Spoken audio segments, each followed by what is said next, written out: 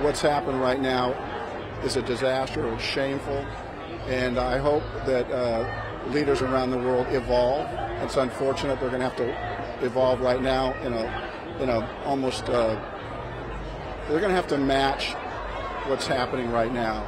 And you're reading about such incredible courage and suffering and brutality.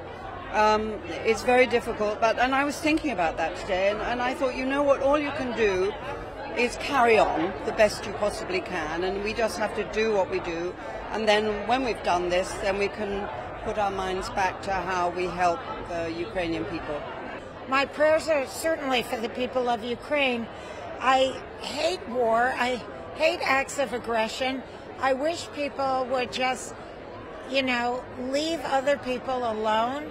I'm always going to the mat for those who are marginalized. I don't like any of that negativity. I live my life by the Buddhist philosophy. Yes, well, I painted my nails tonight. I think we all should kind of remember that they're in our hearts, and it's very, very saddening. So.